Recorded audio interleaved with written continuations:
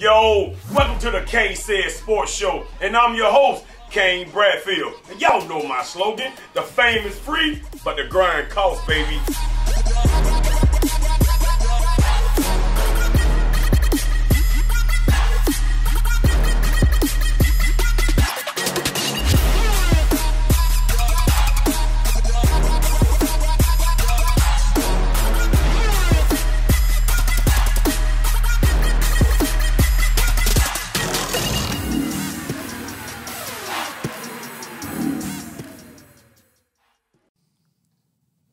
Yo, what's up, everybody? Thank y'all for tuning in to another episode of KaneSaid. And I'm your host, Kane Bradfield. Y'all know my slogan, the fame is free, but the grind costs, baby. Listen, man, I got a special guest in the house, man, and y'all already know he a baller. He wouldn't be here if he was a baller, man. How you doing, man? I'm good. Appreciate you for having me. Man, it's all love, man. Listen, man, let people know who y'all are, man. My name's Tucker Starling, and I attend Callaway High School. I'm Brian Starling. I'm Tucker Starling's dad. Appreciate you having me here. Yes, sir. And I'm Angie Starling. I'm Tucker's mom. I dig that. First of all, man, thank y'all for coming. You know what I mean? For showing love to KaneSaid today, man. I appreciate that, man. But like I said, today, y'all, we're going to talk some baseball. Talk about you, man. And talk about your growth, you know, as a baller, as a player, as a student athlete. Sounds good? Yes, sir. Let's do it, man. So, big dog, listen, man. Okay, when did this baseball love start for you, man? It started since I was probably like 4 or 5. Ever since I could get into T-ball, yeah, I played ever since. I've never stopped playing, never stopped loving the game either. Just been loving that thing, right? Mm-hmm. So Brian, that's something, big dog. You know what I'm saying? So this is both of y'all, really. Tell me, how did y'all start molding him into a baseball player? Well, I'd say to start with, when he was 4 or 5 years old, I always loved the game, and I really wanted to be part of it. So I started off coaching him. For years. I mean, 4 and 5, 6, 7, 8-year-old, 9, just doing it all. You know, just trying to teach him, and it was fun. You know, then a couple friends of ours, we just kept building this and building it, and you know, me and Charles Mosley and Scott Thompson got together, and we were shout out to them. Yeah, we were all doing it, and started travel balling and stuff, and started our own team. Yeah. So all that was real good, but then as they got older, you kind of wanted to be able to sit back and watch it and enjoy it some. So we kind of sat back and let him do his own thing. And, you know, I really enjoyed it since then. You know? Right. I dig this. Talk to me, Angie. Let me hear something down now. I'm the mom that brought all the snacks. so you like team mom type deal. Yes. Yo, but everybody need a team mom, though. That's right. You know what I'm saying? So I dig that. So big dog, you know what I mean? You know, having your dad, you know, coach you throughout your younger years, man. I don't know if you remember that, but if you do, man, tell me about that. It was really good because he was always a motivator for me. So as long as he was there coaching me, he was always there pushing me as well. I mean, he still does that to this day and all, but with him being a coach as well, it was right there beside me the whole time. So that was good. Yeah, it was good about that. So big dog. So tell me some of the things, man, that you remember as a young player. Like, you know, tell me the good stuff first, man. Give me that, man. I'll tell you a funny thing first. Give it to me. So I don't know how old I was, but we played on this team called the Grasshoppers. Hold up. It was what now? Grasshoppers. Grasshoppers. Yeah. Somebody with local team? Yes, sir. Okay. The Hogansville Rec. Okay, the Grasshoppers. Okay. Yeah, it was like, I don't know if it was coach pitch, so it was probably like 6, 7, something like that, 5, somewhere around there. And my dad, somebody threw the ball at him, and he wasn't looking, and hit him straight in his eye. No, man. See, that's when you realize I didn't need to coach no more. Right, you like hanging up in, right? Yeah. So he had a black eye, and it may have been the same practice. I can't remember if it was the same practice or just a little bit after that. Yeah. But I got hit in the eye. Oh, man. So mine wasn't as bad as him, but yeah, we both got hit in the eye. You both got hit in the eye, right? Yeah. So, Angie, how did you handle that, man? You got your husband and your son come home with black eyes. Exactly. How did you handle that, man? 2 ice packs. Right. Yeah. Right. Ice them up, right? Ice them up. From the snacks to the ice. Yeah, we'll put a snack to the ice, man. Man, I dig that. So, big dog, you know, I remember, man, it's crazy. Now, I don't know if you remember your nickname here. You remember your nickname? Bling bling. Bling bling, baby. Yeah, shout out to my, still blinging? Still got 2. My boy still blinging. Still got 2 of them. Yes, sir, I dig that, man. My boy, Fanning, you know what I'm saying? Coach Fanning, you know, I know you remember him, man. He's matter of fact, bro. He saw a picture of you. I would tell him, I said, "Yo, I finna interview my boy." I said, I'll always say, "Bling, in my boy." But he said, "What?" I said, "Let me see." He said, "But he look a total different person." I said, "But he does." Yeah. A total different person, man. So what came along with that, man? I mean, you like transform your body, man. Is it just growing up, or did you do something different? Like, what's up? I really think I just kind of grew up. I think I just got taller and then slimmed out doing that. I didn't really, and then once I started high school, we obviously worked out a lot more and things like that. So I feel like that helped me. Yeah. But yeah, I think I just mainly just kind of got a little bit taller and slimmed out. Yeah. That was about it, I feel like. I dig that. So listen, man, so is it a Callaway thing with the long hair and the pictures, man? I mean, what's up with that, man? I would say so. Because once quarantine happened in March of 2020, I guess, everybody just grew their hair out around that time because couldn't nobody go get a haircut, really. So once we grew our hair out and everybody kind of liked it, so we just kept it, Right. We liked the way it looked. So it's for both of you guys, right? So you know what I'm saying? When you're a kid, you know what I mean, start growing up and started, because like it's crazy. Like, I mean, of course I got an older son too. When they grow up, man, how do y'all deal as parents, deal with them not wanting to lay in mama arms anymore or chill with daddy? You know, how do you handle that though? I would say on my end, it was a little easier transition than I thought it was, but at the same time, there is times still to this day that I miss the times that he would come home and say, "Man, did you see that? What happened on SportsCenter? Or you see what happened in this play on football or whatever?" And I miss those moments still. Right. So that transition has been a little tough there, but for the most part, I mean, it was a lot easier because I guess I transitioned into considering still seeing him play baseball and still perform and do good at that. So it really was tough for me. How about you down there? Was it tough for you? Actually, I mean, it hasn't really hit yet. That's right. But, you know, we do have an older daughter that's already been through college and moved out on her own and has her own career. So this is round two for us. Guys, yeah. So preparation help you out, that's right? Yeah. Experience type stuff, right? And baseball still, I was just going to say, and baseball still keeps our family together. So look, I'm going to ask y'all something since you just said that. Because, again, you know, my son didn't play baseball, my kid, you know what I mean? What's it like being a baseball parent? Like, yeah, give me that, y'all. Give me the. Ooh, I tell you, it's the best. It's the best. She said the best. It's the best, really but it is a really, really big grind, too, because, I mean, through not just the high school or rec ball, but the travel ball and stuff like that. I mean, it's the getting up, leaving out 4:30, 5 o'clock in the morning, you know, traveling 2 or 3 hours, playing all day, you know, coming back home that night if it's a one-day thing, or, you know, having to get them hotels and stay over and do it all over again. I mean, the next day, and then get back home at 11, 12 o'clock, get them to go to school and work the next day for everybody. I mean, it's a grind. I'm telling you, it is. It really is. But it's all worth it. I mean, I wouldn't trade it. It's all worth it, though. Wouldn't trade it. I'd do it all over again. I'm going to be honest, big dog. You know I'm going to call you Bling through this whole interview, man. So you might be ready for that. So Bling, man, so tell me something, man. So tell me about your dedication. Like you said, as a parent, you had to dedicate, you know, to themselves, as, you know, making sure you eating, the hotel. Tell me about your dedication, man, you know, getting to this point you at now. Probably some of the same thing, kind of travel ball. Yeah. I feel like you have to have a lot of dedication for that, just because you do have to wake up early some mornings, stay out late some nights, and do the same thing the next morning, because a lot of the times you have Sunday or Saturday, Sunday tournaments. So depending on the times, you can wake up early, get back late, wake up early, get back late. Yeah. So you have to have the dedication for that. And yeah, I really think that's about it. To be honest, travel ball. So what?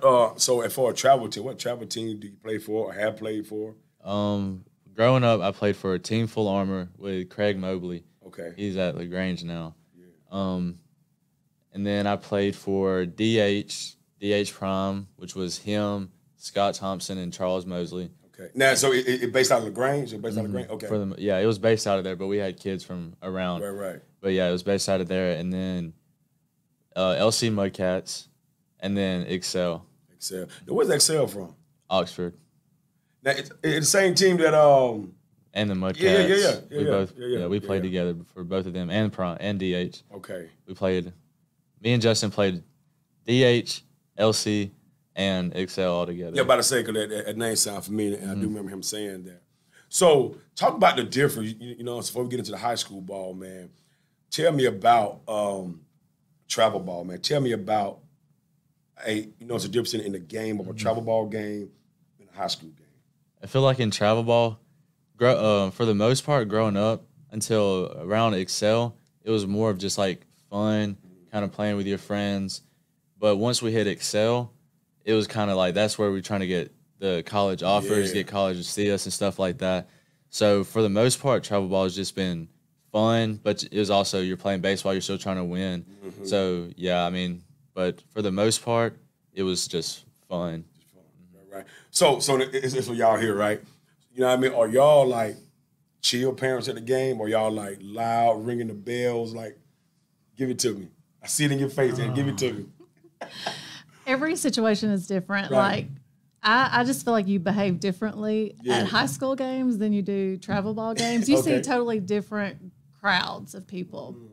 So, I mean, in travel, is more intense in travel? It's for the fans, the crowd, or is it high school more? Yeah, the fans are way more intense, in my opinion, in travel ball. Really? Yeah, in high school, you know, you still have to be respectful for the coaches because you don't want anybody to get kicked out based on your parents or anything like that. So, yeah, travel ball is wild. It's wild. How about you, Big Dog? I'd agree the same way. I mean, high school, I still get super involved and super, mad up there sometimes, and, right. But I understand at that point, I'm not in control of it, and I don't want to get, nothing on that field brought attention to because it's all about the boys and the coaches, and at that point, right. But you get sometimes in them travel ball ones. I mean, you get some of them parents out.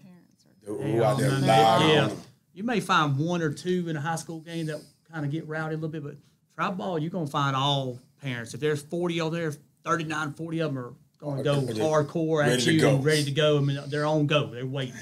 So, but I'm saying, but how you handle that though? Because, like, again, in travel ball, they're screaming at you, right? Mm-hmm. You know what I mean? How do you handle that as far as mentally?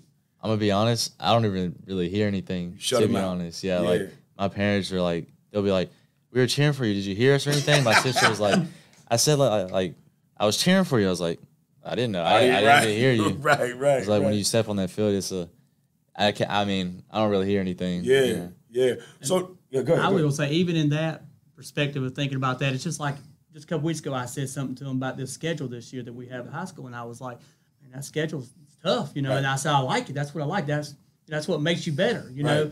And he said, "Yeah, I wish we had some of these other games away. It's these big schools." I'm like, "You don't want to play them at home?" He's like, "I like to go up there and beat them." I like that. So, Ice Fang. That's what it don't really bother him. I mean, he has that drive just to shut them down, So, and where'd that come from, though? Probably him. For real, because growing up and stuff, we were both like really big competitors. We hated losing. We'd always play like pickup basketball outside, or football, something like just like a little bit of that.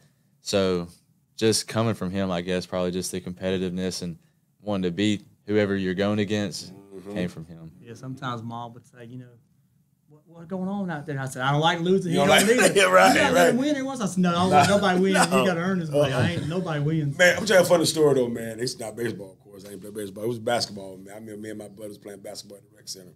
We played with some kids, right? It was me and him, teenagers, of course. You know what I mean? And me and him, we was like hustling, like sweating hard. You know what I mean? The one of the kids said, no, he did something crazy, whatever, and shot a weird shot. We're like, yo, what you doing? He's like, yo, it's just a game. Don't take it serious. What? Don't take it serious? We trying to win out here. Like, you know what I mean? Mm-hmm. So I'm the same way, Big Dog. When it's game on, it's game on for me, man. So I definitely feel that. So, Big Dog, we're going to talk about high school ball for a minute, man. Man, do you remember the first time you stepped on the mound as a high school player?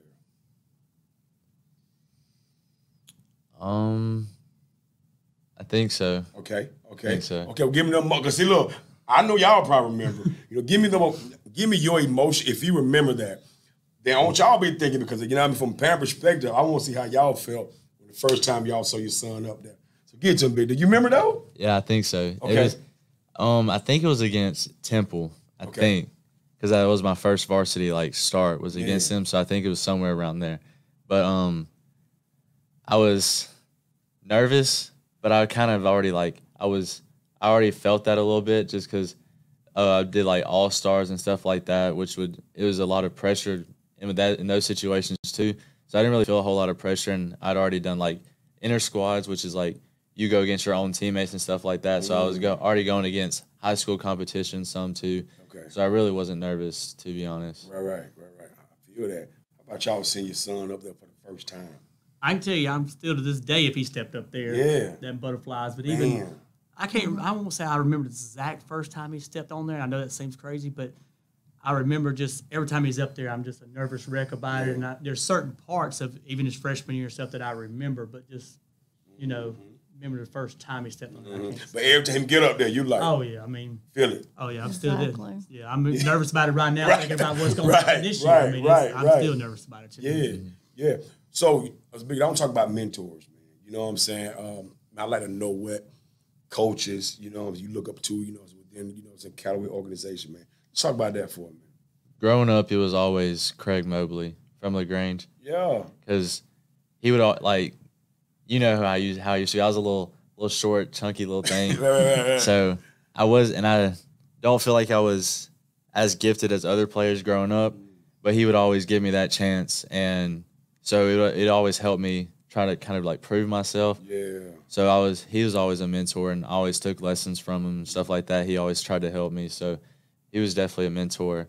And then Charles was always a mentor too for me with DH, just doing the same thing basically. Yeah. He was there helping me. We always had practices. He would always help me during that too. So yeah, I'd say for the most part, those were my mentors growing up. Yeah. So, as a parent, how you guys, I guess, handle that, or maybe what I'm trying to use, deal with that when you finally got to give your kid up to, let somebody else groom them. I'm a firm believer they take a village. So how did y'all, deal with that? I really made the transition of thinking it was probably better for him because, you feel like sometimes they respond to somebody else better than they respond to you. Different voice. Different voice. Yeah, so, I mean, with Craig, through the lessons and stuff like that, other than just the commitment of, the lessons going out there and the practices and stuff like that, I mean, I really thought that I was transitioning to East. And me and Charles known each other for years going into it because we always played together and stuff like that. Right, so it wasn't really like felt like I just turned him loose, I'd say probably let her speak for herself, but I'd say on her end, sometimes she would get me like, man, Craig is this to do, and so Craig's on him hard, or whatever. I'm like, it's fine. That's what he's working, Right, so. right. How about you on that? Well, I just kind of look at it like, for the most part, the coaches all throughout the years that he's had have done their job and by choice. They've never been forced to love our kid. Right. So I just feel like the more people that love him and care about him and want to see him succeed, the better off he is. Yeah. So, Big, I want to talk about expectation. Going into this year, man. Tell me about. Well, first of all, give me. Before we get to that, man, give me. Do you set out goals every year, or you just go out there and just let the shit fall? Well, freshman year, it may have been a little before freshman year because I have a list freshman year, sophomore year, junior year, and senior year about all the goals I want to accomplish. And I wrote that a couple years back, so I have those goals written out for my 4 years of high school. I like it. So yeah, and then sorry, what was the question again? No, I'll go. The second part is. So what are your expectations going into, this year? Win state. Winning up, right? Yeah, because this is, if not the best, the second best team that we've had at Callaway in my 4 years. And I think we're loaded from top to bottom in the lineup, got really great pitchers this year. So I think our expectations this year are really good. So, but what makes it like, Like, I'm going to tell you, man, so I played arena football. We won the championship when I played arena football. But, man, we had ballers throughout the whole, offense, defense, man. But above that, man, we had our camaraderie was, like, insane. We go hang out together. We go chill. Like, I think that what pushed us over the edge to, to winning a championship. So, so tell me what you guys have that makes you feel they're going to push you over. Other than y'all got ballers out there. Yeah, the team chemistry for sure. We always joke around at practices, but, obviously we still take it serious and stuff. But yeah, we always joke around, always have fun out there. And after practice, we're in the locker room, we're listening to music and jamming out up there and everything. So yeah, I think the team chemistry there is there, and it's gonna help us a lot. So from a parent standpoint, man, do y'all form like a, like a parent squad, like, you know what I mean? Like, do y'all, like, you know what I'm saying? They come in ready. Do y'all, you know what I mean, had the same type of mentality as parents? I mean, I would say for the most part, because we played together so long. Like I said, we've all been together for long, so we already had that already, you know. And then we also built new friendships just from coming, to Callaway and everything, and being there the 9th, 10th, 11th, 12th grade year. Right. But yeah, for the most part, I mean, we're a whole family over there the same way. I mean, there's no like divider or nothing like that. I mean, it's wide open, and we're all back at each other. Showing love left and right. Yeah, somebody's got something going on with one issue, we're right there with them, trying to help them with it or something. You know, so it would definitely be a whole team thing on the field and off the field. Right, family type deal. So big though. We're gonna talk about, you know what I'm saying, your process of going to the commitment. You know what I'm saying, and why you chose the school. First of all, man, give me the process of you deciding about school. Give me that. And I want y'all to be thinking about that too now. So going into this year, there's this Coach Hop is our pitching coach at Callaway. Okay. And he was setting up a lot of these visits for me and Justin and this other kid. And we were going to these multiple different colleges and stuff. So that was leading up to him. And then Central, I think Central was my last one that I went to. And whenever I went there, I was an hour late. I got the times messed up. Right. So I was an hour late. So I was like, dang, I done already made a bad impression. I'm not going here no more. My God, I can't, he's not gonna want me here. Yeah. But I showed out a little bit, and I went back another time. So I'm gonna freeze you down though. So so you went for a tryout, just like a workout. I got you. Go ahead. Yes, sir. So then I did that, and I went back another time for basically another workout just to show him again. And it was, since then I've stayed in touch with the coach the whole time, and that's really all. That's where I wanted to go since I went there. It felt good, huh? Yes, so listen though. So tell me about the workout, man. Like what comes along with? Because I'm telling you, a lot of people gonna watch this and wonder, you know what I'm saying, what comes along with a workout, you know what I'm saying, to try to impress a college man. Like, give me examples of some stuff y'all did.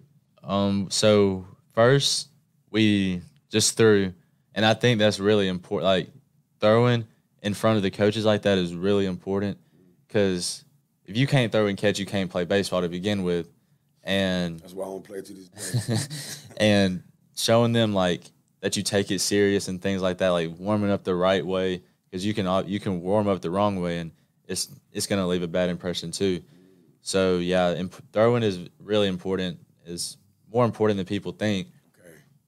And then we would take, depending on what position you play, I play infield too. Right. So we just took ground balls, had to throw across the infield, and then we hit some in the cages, and then the pitchers threw a bullpen.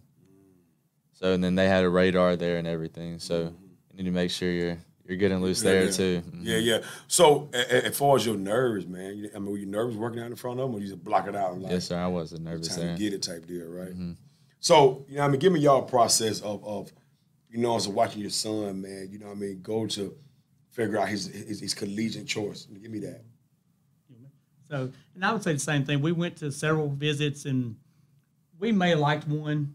He may not, that one don't fit me. That one don't fit me, And then he had this time thing. He did not want to go followed in 3 hours away, but yet he didn't want to be in the back door either, So, we went to several ones like that, and when he went out to Central, he came home and said, I really like that, and that's where I want to go. And I said, you got to figure it out. And they back and forth and stuff. And the coach said he wanted him, and let's make it official. But so we went to several of them, and he said that felt like home. He wanted the opportunity to play and right off the bat. And he made sure he looked up their schedule and see how they, competed each year and stuff like that, because that mattered to him. And, he said, I don't want to go nowhere that ain't really competing. Ain't competing, yeah. What about you on that now, you know what I mean, from a mom perspective? Yeah, actually, again, I would have encouraged him, to go wherever he felt most comfortable. We've said that from the beginning, again, with both of our children. if it's not what they want to do, then they're not going to do it. Right. That's and, so true. You know, we can give our advice and, you know, help guide them, but ultimately, you know, it is their choice. So right. I mean, that's true. You could speak on it, Tucker, for a minute, but your idea too, you wanted to go to a JUCO, a junior college, you know. Yeah, I didn't. JUCO was the route I wanted to go first, just for the growth a little bit and development. Yeah. So, yeah, JUCO, I didn't want to go anywhere other than a JUCO. So that was perfect fit too. Yeah. So I'm gonna tell you, man. For me, man, that's the route I went to. You know, I went to Middle Georgia, coming out of college. I'm gonna tell you this though, big dog. You know what I'm saying? So crazy, man. When I pulled up, you know, I'm leaving Hurricane and thinking like, yo, all of it, what I gotta do. You know what I'm saying? I still remember the first day, man, when we was at, you know how everybody come together, sit down, talk to coach, talk to everybody. And he went to everybody and asked, you know, ask their name, ask where they're from, and their accolades, whatever. Or it was like, I'm just throwing names out. I'm Craig, I'm All-American. I'm Tim, I'm All-American. Look around that crowd. Is everybody All-American in here? Yeah. So I'm gonna tell you, big dog, like, come with it. Like, you feel me? You already know. It's gonna be some people in that JUCO, man, that, you know what I'm saying, that need to be Division I, need to be Division I double, like all that type of stuff, man. Transfer portals. I'm about to ask you about that. You know what I'm saying? Like, what did that do for you though? I don't really know anything that is done for me right now, because I'm not really there yet. I don't feel like, so I don't really know a whole lot. Yeah. But I know they probably got a couple 21-year-olds there. Right. Junior college. Yes. And I'm going to be 18 playing my first year there. Yeah. So. You got to go in there and do your thing, though. You know what I'm saying? Because I'm going to tell you, man, I don't know if you guys even know, like, that transfer portal, man, it changed the game. Good and bad, right? Bad for, you know what I mean? Because everything started trickling down. Like, you know what I'm saying? I remember I was talking on the last show, Deion Sanders, he was talking about, you know, Coach Prime, he was talking about, you know, so when he pick up kids, he picking up 40% JUCO, 40%, what did he say? Transfer portal, and 20% high school.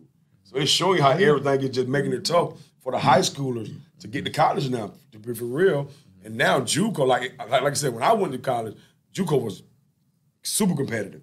I can imagine what it's going to be now. Well, that's one of the things that we feel like hurt a little bit, even for his side of it, because everybody says it may be 4 or 5 years now before it all plays back out. Yep. And even with Excel that we played with, he said, you know, there were so many D1 athletes that were not getting recruited D1 because they were going transfer portal. They had 2 years under their belt, but still had 4 years they could go out there and play. Yep. So your D1 now are going JUCO, and so it just trickle-down effect to everybody, you know. Man, but so I'm going to tell you, though, man,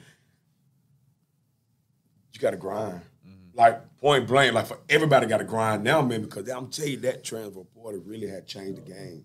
It really had changed the game. But like you said, as long as you go in, man, knowing you're going in, it's a business trip. You already know.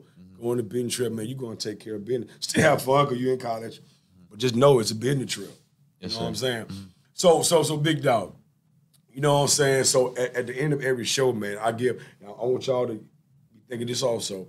I give everybody opportunity, man, to say something positive to lead to the listeners, the viewers, you know what I mean? They got people overseas checking me out now, you know what I mean? So give somebody something. Give somebody something positive, man. I say always keep running. It doesn't matter if you're short, tall, big, slow, anything. If you're gonna put in, I've always heard, and coaches always tell me this too, they always like the effort from somebody. If you're somebody that's really good at a sport or anything you do, but you're not willing to put in the hard work and effort at practices and things like that, then the kid that puts in the most effort and the most time at their craft, they're gonna end up passing that person every day. So I say keep grinding regardless of anything. I love that, man. I love that. How about you, Big Dog? And I would say on that side of it too would be always stay positive, always grind, and most games are built on failure anyway. So that's why you got to keep your head high. I mean, and just that's what I tell Tucker sometimes about it. I said, you know, just like baseball, I mean, you got people making millions of dollars that are hitting 300. That means they failed 7 times at bat out of that 10. So just, you know, know that just build on it. You know, it's most definitely. So. I like it. Give me something positive. Give it to them. Well, from a parent standpoint, I would just say enjoy it while it lasts. Yeah. And don't blink. Don't blink, because it'll be over, right? I agree with that. Man, listen, man, I appreciate y'all coming through.